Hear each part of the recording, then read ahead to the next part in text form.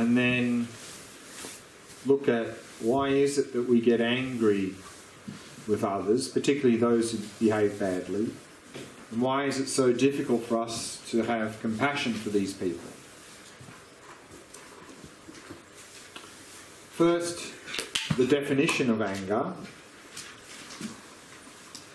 is that anger is a mental factor that sees its object as unattractive. So it's a mental factor that sees its object as unattractive. It exaggerates the object's unattractiveness and then wishes to harm the object. So again, it's a mental factor that sees its object as unattractive. It exaggerates the object's unattractiveness and then wishes to harm the object. Why? Because it believes that object is a source of our suffering. And so what we see in this definition, like with attachment, and actually in general with mental afflictions, is this factor of exaggeration or distortion. And this is, I think, something also well understood within psychology. In fact, I've got a quote here from a book from His Holiness Dalai Lama where he says, "Recently, a psychotherapist told me that when we generate anger, 90% of the ugliness of the object of our anger is due to our own exaggeration. This is very much in conformity with the Buddhist idea of how mental afflictions arise." So generally we understand that this anger is very destructive and we want to get rid of it. But sometimes there's a doubt. And that doubt can be that sometimes I need anger. Because I need it to deal with difficult situations. Of course, there's no doubting that anger is very forceful. No one is doubting that. But what we've seen here from the definition is that anger exaggerates and distorts. And we know from our own experience that when we have very strong anger, then often we're not seeing the situation very clearly, and we often overreact or react in a very inappropriate way, and the problem actually even gets worse. So Buddhism says we don't need to resort to anger to deal with difficult situations. Rather, you often hear Buddhism saying, instead of getting angry, be patient. And then, of course, when we hear that, we also have a bit of a strange idea of what that means. Sometimes people feel that that means, okay, what Buddhism is recommending is I just sit there and do nothing. This is not patience. Patience is not a behaviour. Patience is a mental attitude. Patience is defined as an undisturbed mind in the face of a difficult situation. So what Buddhism is recommending is that when we're faced with a difficult situation, remain calm. If we can remain calm, we can more accurately and clearly evaluate what's really going on and then respond in a more appropriate way. And if it's a difficult situation, what is the strong force that we can use in difficult situations to respond? And Buddhism says compassion.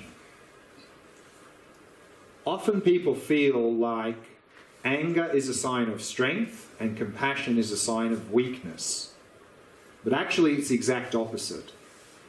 Anger is a sign of weakness because it means we can't deal with a difficult situation without trying to overwhelm or force onto that person, to forcefully try and overwhelm that person. Whereas compassion is a sign of strength. And remember, compassion is not an emotion. Compassion is not sit there, smile and say nice things. Compassion is the wish for ourselves and others to be free of suffering and its causes. So if that person is behaving badly, the compassionate thing to do is to help that person overcome that bad behaviour. Which means if that person is physically attacking us, then we can use physical force to restrain that person if necessary.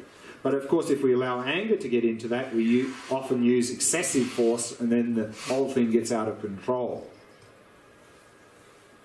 And here, I think also there is a difference between how the word anger here is used in Buddhism and in psychology.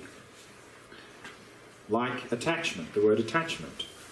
And this was highlighted to me recently where I was reading a book written by a psychologist who said something like, you Buddhists have got it completely wrong. That it's not about getting rid of anger, it's about having the right type of anger at the right time in the right amount. And he said, because otherwise, how would you deal with difficult situations like social injustice? That's the example he used. And then it became very clear to me how he was using the word anger was a little bit different than what we're defining here. Because remember here, the word anger in Buddhism is the intention to harm. Whereas I think he was using the word anger as very forceful behaviour to deal with difficult situations. And so forceful behaviour without the intention to harm in Buddhism is not anger, it's actually compassion. Why is it then that we get angry with people, particularly those who try to harm us? And why is it then it's so difficult for us to have compassion for these people? And I think there's a very simple answer to those questions.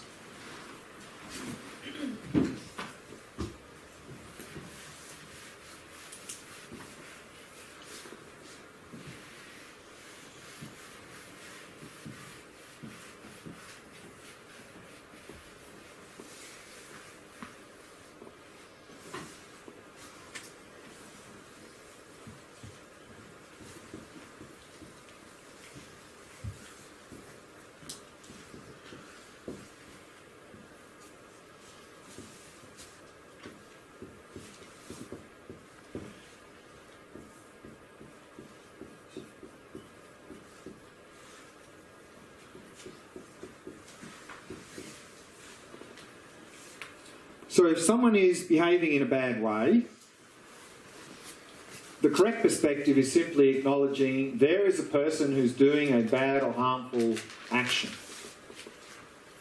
But often when we see such a situation, we often have a different perspective.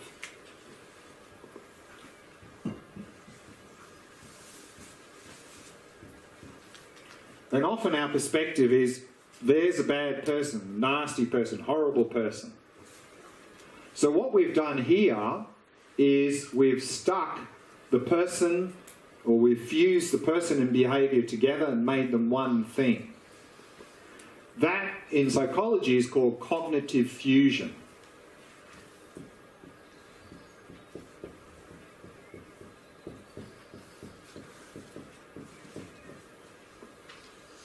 And it's a false, invalid perspective, because there are two things here. There's a person and their behaviour. The person is not their behaviour. But if we do this cognitive fusion, we're in trouble. Because in any given situation, we've got two choices: accept or reject. And generally, if someone's behaving badly, we reject. But if we do cognitive fusion, what happens is that rejecting translates into attacking the person.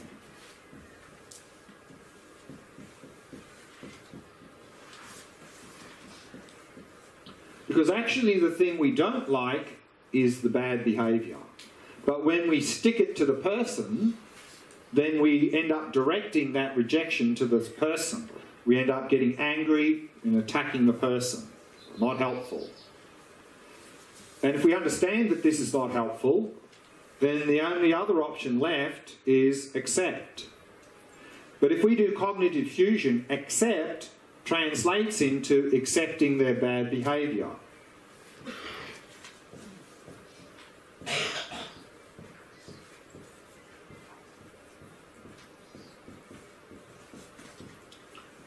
And this is often what we do with our friends. We don't want to attack them, so we just sort of accept their bad behaviour.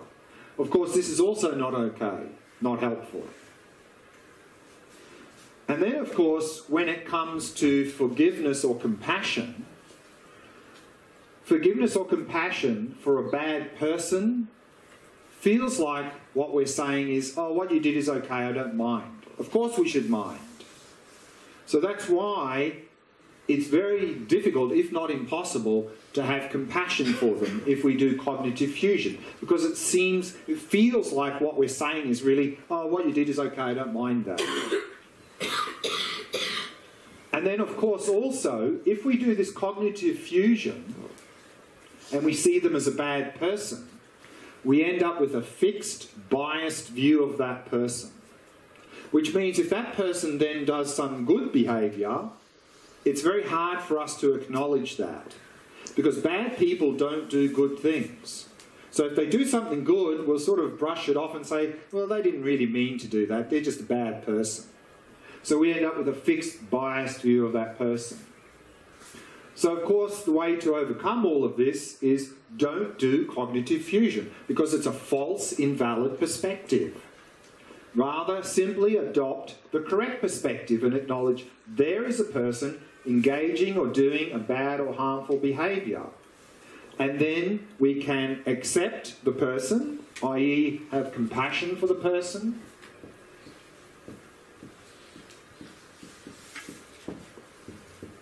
and at the same time reject their negative behaviour, not tolerate their negative behaviour, and address their negative behaviour, help that person to overcome their bad behaviour.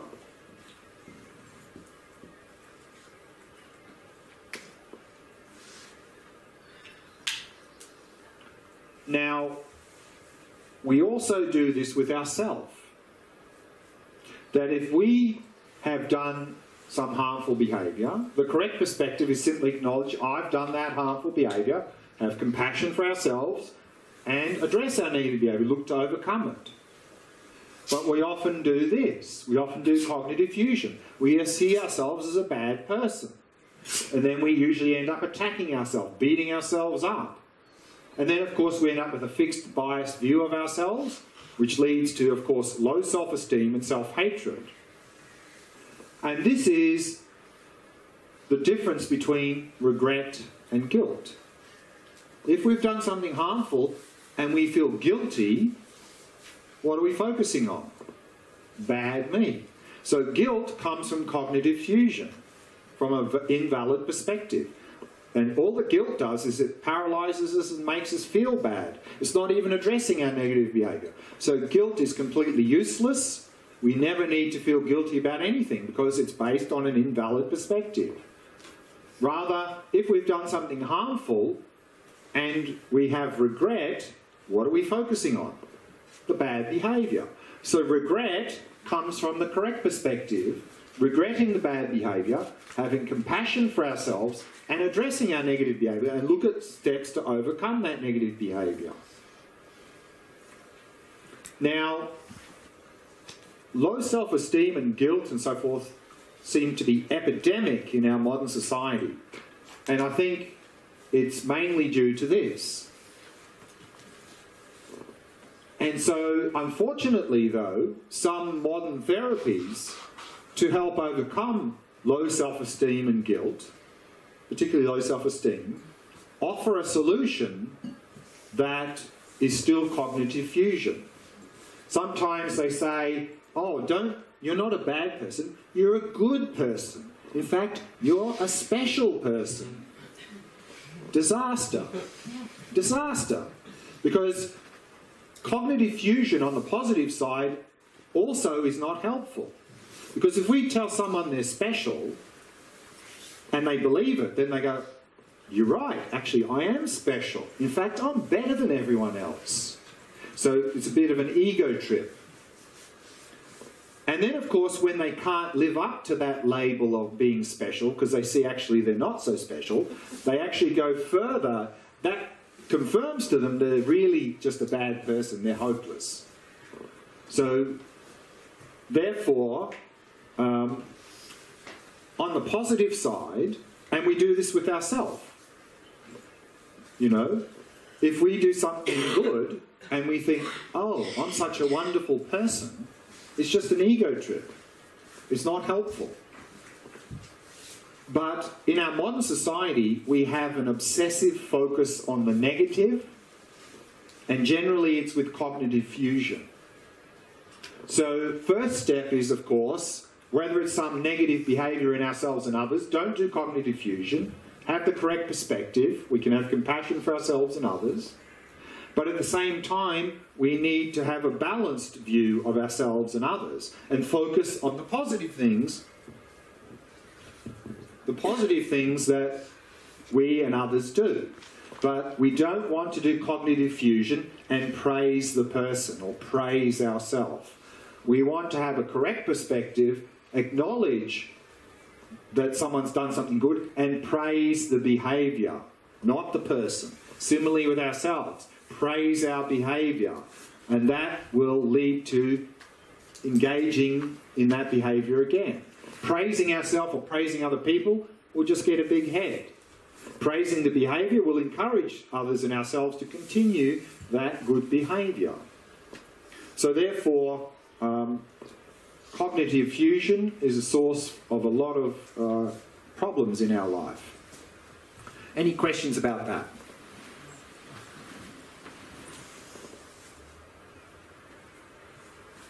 Yeah. I get what you're saying, but maybe it's like a small subtlety, maybe. A small? Like something subtle. Subtle. Well, let's say my cousins are sharing.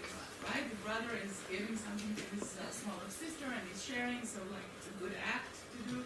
And then his parents' reaction or my reaction would be, "Oh, you're so sweet." Yeah. So what you're saying is we should not react this way and say, "Wow, it's so sweet that you." Correct. So the danger is if you keep reinforcing that, you're not complimenting their behaviour, you're complimenting them. And the danger is that they'll think that they're wonderful. In fact, they're better than everyone else. So, and here, you're right. Instead of saying, you're wonderful, the next best is to say, you did a wonderful thing for your brother, sister, whoever. Even better, leave out the agent. You don't have to say, you did a wonderful thing. What a wonderful thing that is. Even less likely they'll identify with it. So it's obvious that you're talking about them, but you don't have to mention you did a wonderful thing. You can just say, wow, that's a wonderful thing to do, sharing toys. So wonderful. Even better. I understand that. Yeah. Okay, so my next question would be, okay, and let's say my cousin comes and she gives me a hug, okay? And then oh, you're so sweet, right? It's like, I don't have to say verbally. Oh. I don't do a cognitive fusion verbally, but I do it with all my, my reaction is a cognitive fusion. You know what I'm saying? Yeah, so if we do cognitive fusion, again, any sort of form of cognitive fusion will potentially lead to problems. We're not saying it definitely will. I mean, if we use the word bad person, it's just that way of speaking and thinking can easily lead to reacting. That's all. So what I'm suggesting is that it's better not to speak and think in that way, rather speak and think in the correct way. And then we're more likely to respond with compassion than react with anger. That's all.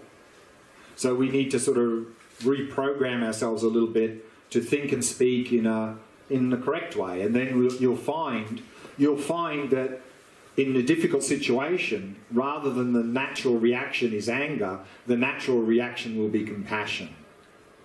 You'll find that will happen much more easily without consciously thinking about it, because you simply have the correct perspective. So that's going to make it much easier. If we do this way of speaking and thinking, I think you're going to find it very difficult to to cultivate things like compassion for particularly people who are behaving badly. You'll find it very, very difficult, even to the point where you'll say they don't deserve it because they're a bad person. That's all. It seems a little bit like this cognitive fusion is having the view that things are permanent, right? When I see someone act in a certain way, then I tend to think that's the way it's always been, and that's how they are. Yeah. So that's part of... Exactly, because exactly, I mean, the person is constantly changing. Bad is a static term. So you're fusing a static term with a dynamic person. Then the person becomes static. So exactly. Exactly. I find it helpful for me to add to this, when we react to the action or to the person when something bad is being done, that originally everybody has this, I don't say good nature to people, but this originally good, something good in themselves, but they are mistaken, so they do bad actions. Exactly, and that's because correct perspective, because the same thing we can put here, I'm just using behaviour, but we can put mental afflictions here. Mm-hmm. We can say people have mental afflictions, people have anger. But what do we say? You know, when anger's coming up, I am angry, they're an angry person. Disaster, it's an invalid perspective. And in fact, on that point, there is a story, when I was talking something like this in a class some years ago, there was a lady in the audience who had 2 young children. I think they were 3 and 4. And she said, oh, I do this with my kids. She said when they started to get angry, she didn't go, look, you're angry. She'd go, look, there's an anger thing coming up in your mind. And that forced the child not to identify with the anger, but rather see anger as an object. And she said it was very helpful for them to diffuse the anger because the child then was looking at anger rather than identifying with it. She said it was very helpful.